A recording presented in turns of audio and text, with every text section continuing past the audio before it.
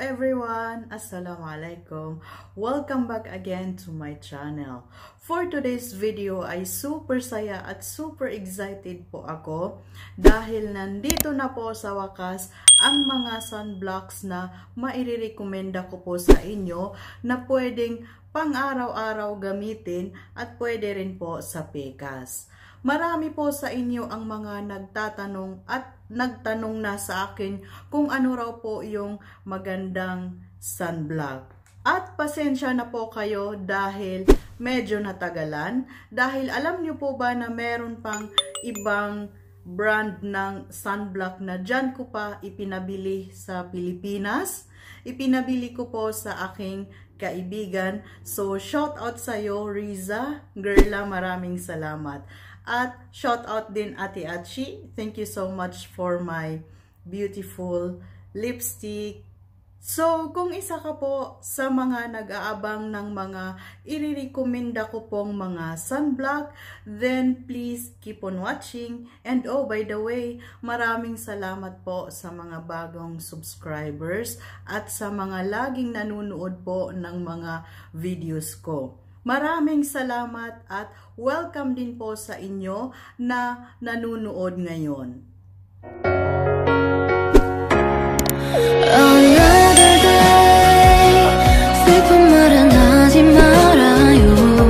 So, eto pong mga sunblocks na ipapakita ko po sa inyo ngayon ay binili ko po lahat at ginagamit ko rin po.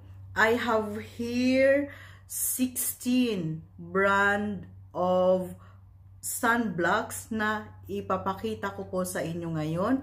Yes po, ganon karami para marami po kayong mapagpilian. Binili ko po ito lahat kasi gusto ko po as much as possible ay makita ko personally ang mga ingredients at yung product itself. Kilala nyo naman po ako na mahigpit sa mga skincare products na gagamitin ko. Hindi ko na po ika-cover yung mga packaging ng bawat product or bawat sunblock para hindi po tayo masyadong matagalan at hindi masyadong humaba ang video na ito. I will tell you their country of origin, ilang ml or kung gaano karami yung product, at yung prices dyan sa Pilipinas. Kung in case po na hindi ko masabi yung price base sa location nyo po or may isa mang item or product na hindi ko masabi ang price, ay pasensya na po kayo.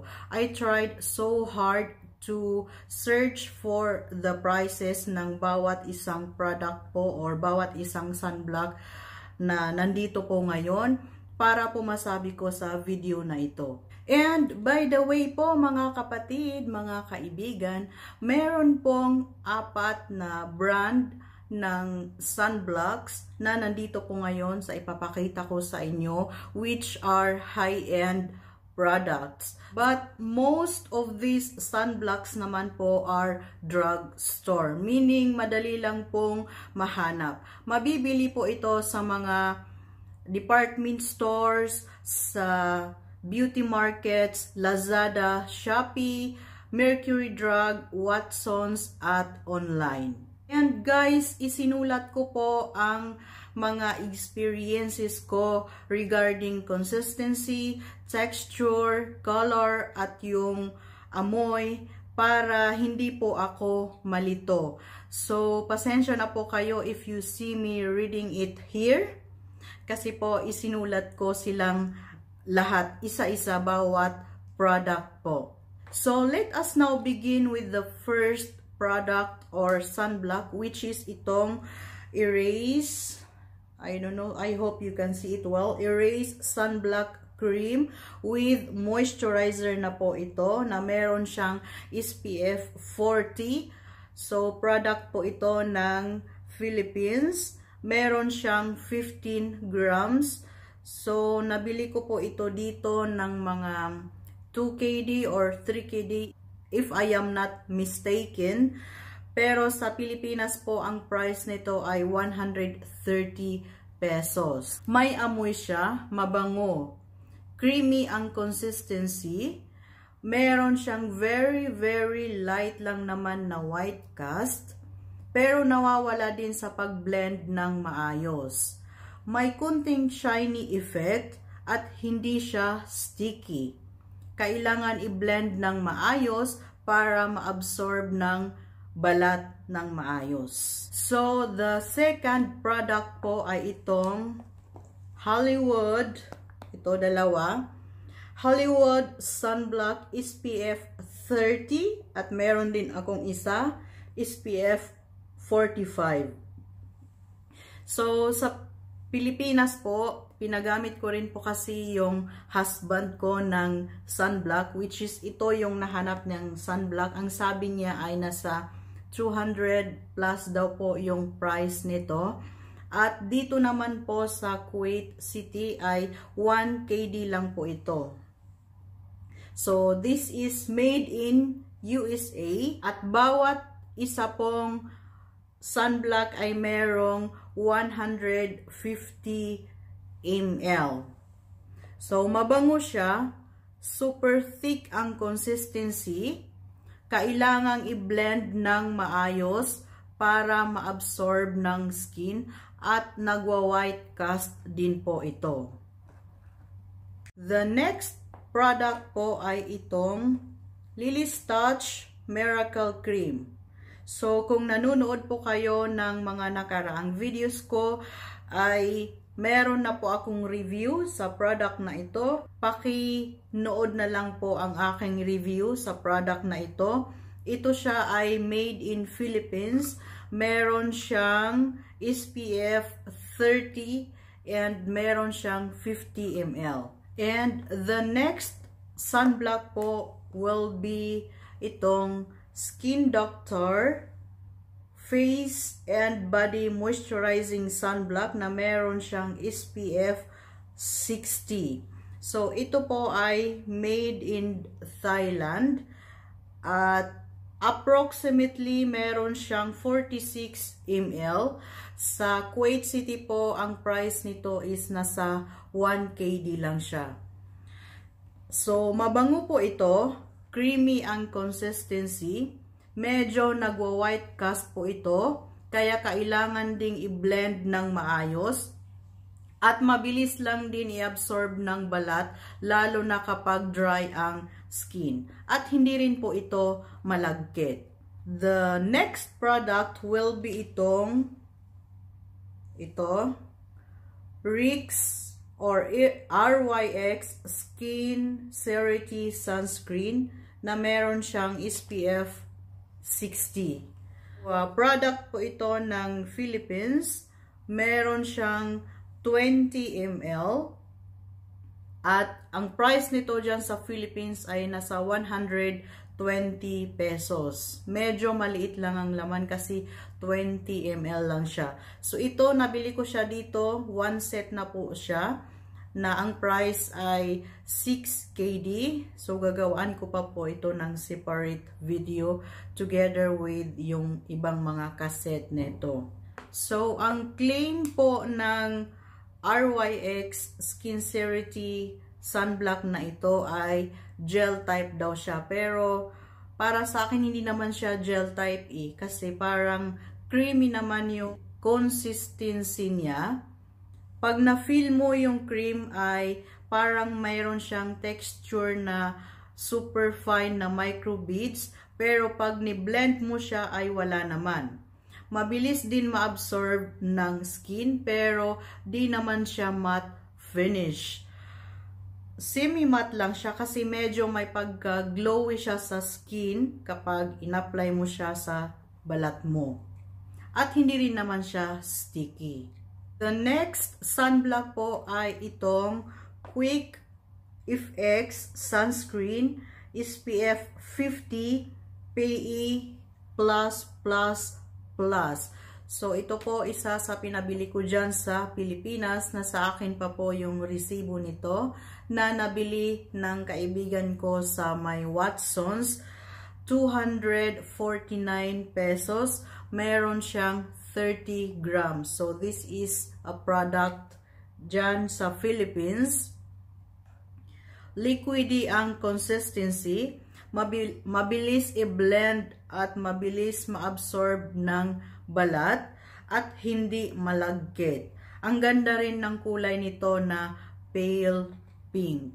The next sunblock po ay itong Celetic Sun Care Matte Moisturizer, SPF 30 at broad spectrum siya. So, nakasulat dito, dermatologist tested, non-comedogenic, meaning hindi siya nakakaklag ng pores, hypoallergenic. Meron siyang UVA and UVB protection.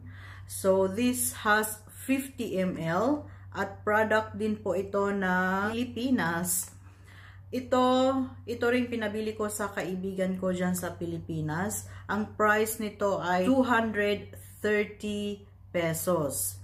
Mabango siya pero hindi malakas ang amoy.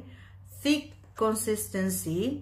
Upon application mo ay may white cast pero nawawala din naman when you blend it sa skin. Hindi malagkit at mabilis din ma-absorb ng skin. Next product po ay itong Koji Sun Sunscreen SPF 55 PA+++.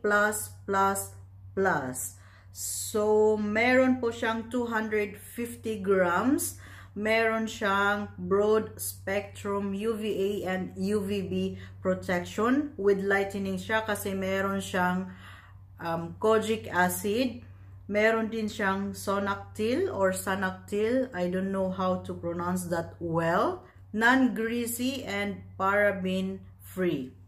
So, maganda po ito sa may mga sensitive skin kasi wala po siyang paraben. So, mabango na napakakonti ang amoy. Thick consistency pero madaling i-blend.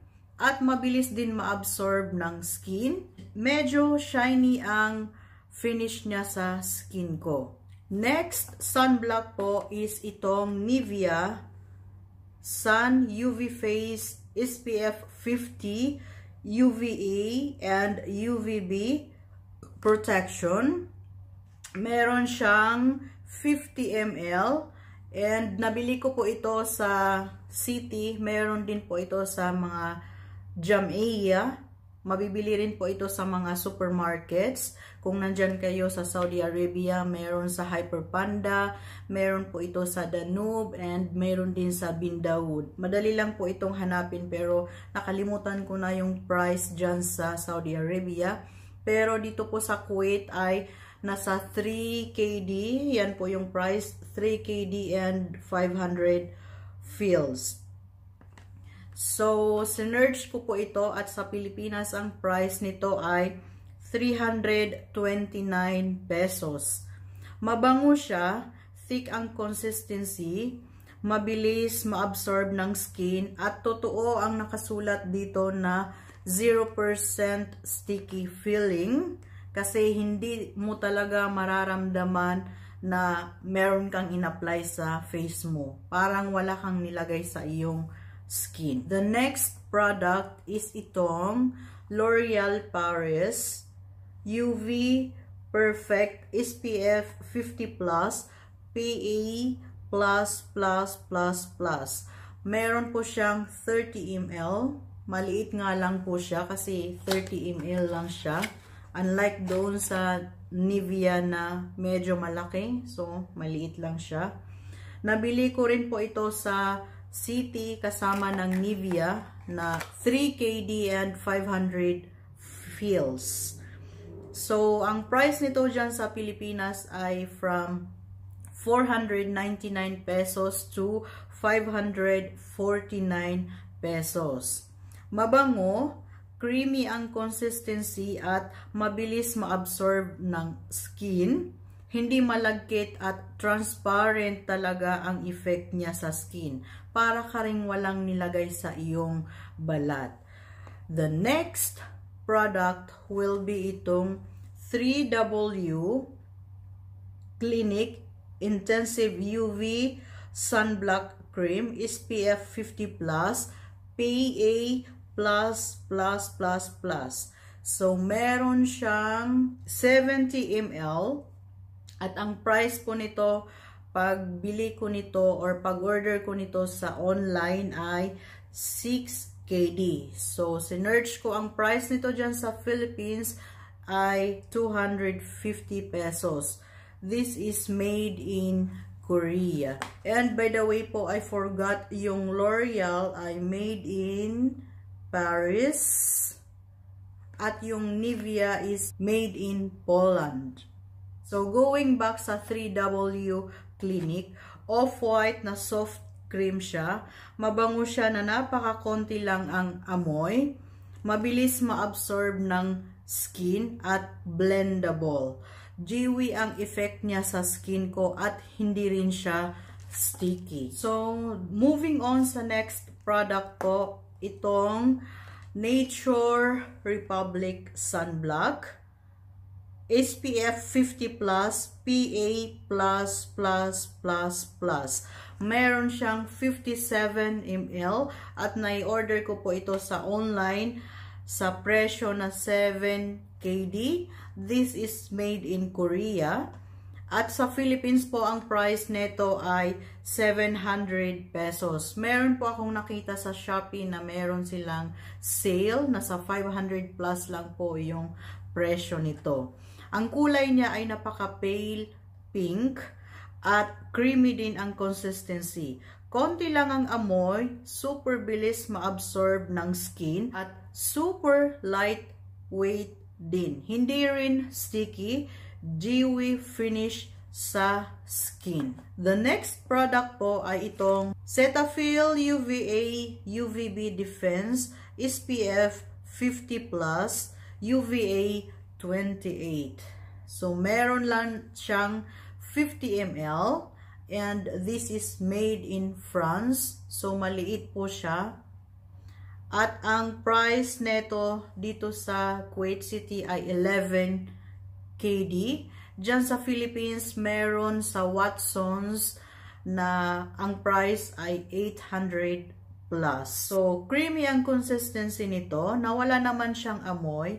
Mabilis lang din i-blend at i-absorb ng skin.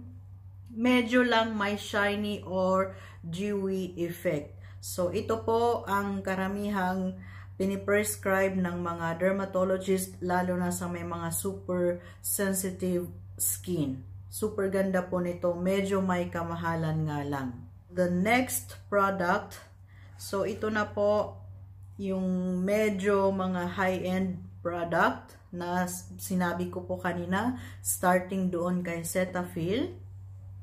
Itong next one will be Bioderma. So, nakita niyo po, dalawa yan sila. Ito po kasi, wala siyang kulay. While this one, nakita niyo po na meron yan siyang kulay. So, kahit hindi na maglagay ng BB cream or foundation, meron siyang kulay sa skin. Ang kinuha ko ay itong light yata yung kulay nito. Meron siyang, I think, dalawang kulay. Basta ito yung light na kulay ang kinuha ko. So, ito meron silang 40 ml. Bawat isa ay merong 40 ml. At ang price ng pagbili ko nito ay nasa 9,500 KD ang isa. Last month, meron silang sale sa mga pharmacy na buy one take one. So, dalawa ay 9,500. So, ngayon bumalik na sa dating price na 9,500 na ang isa. Ang price neto dyan sa Philippines ay 1,188 pesos. Liquidy ang consistency. Wala siyang amoy. Super bilis din ma-absorb ng skin at super blendable. Dry touch talaga siya. Parang wala ka ding nilagay sa iyong skin at may pagka-dewy effect siya. So, ayan, ilagay ko rin po dyan yung kulay ng isa para po makita ninyo.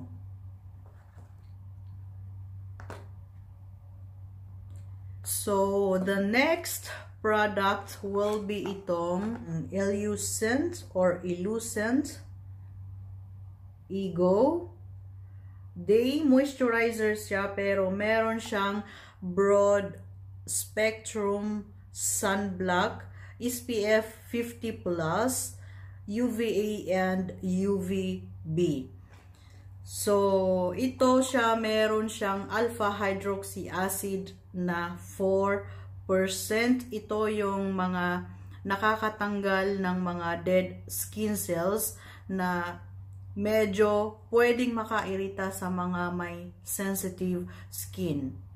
Kaya, kung gagamitin mo ito or kung in case na ganitong sunblock ang meron ka, mas mabuti po na wag magpaaraw masyado kasi po yung AHA po ay ginagawang sensitibo sa araw ang iyong skin. Soft cream siya, very light ang amoy, mabilis lang din i-blend sa skin at mabilis lang din ma-absorb ng skin.